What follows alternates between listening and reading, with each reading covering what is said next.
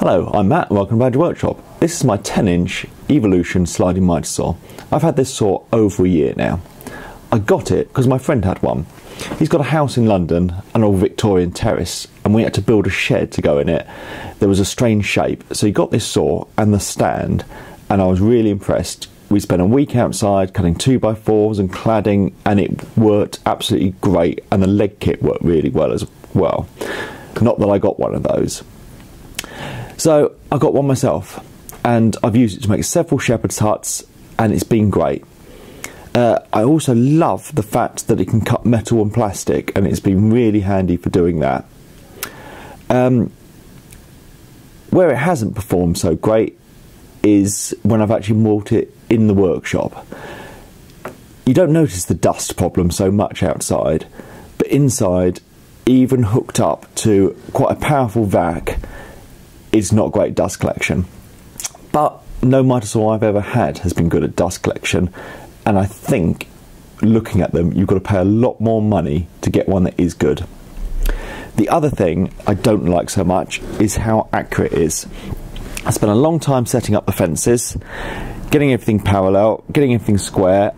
I made a 0 insert plate fret, but when you move it, it's not going to work so well because I've no longer got it bolted down so I can talk about it. As you lock it into the detents, there's still quite a bit of movement.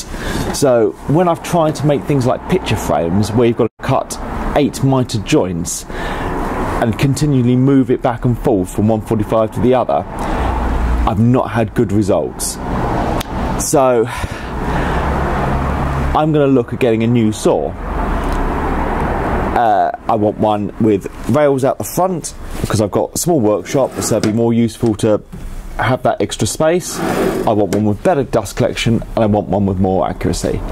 But I'm going to have to pay 3 or 4 times the price of this saw, so I probably can't blame the saw for it. And I'm not going to get rid of this saw. I'm going to keep it as well because it's useful to work outside with this one as a real workhorse, and it's great that it can cut plastic and metal. So if you're a picture frame maker, you probably don't want this saw with this blade, and I myself have got around the problem by making a sled for the table saw, which I'll try and link the video that I did for that. But as a basic construction saw, it's a great saw. I think that's all I've got to say on it really. Thanks for watching, and please subscribe for more videos.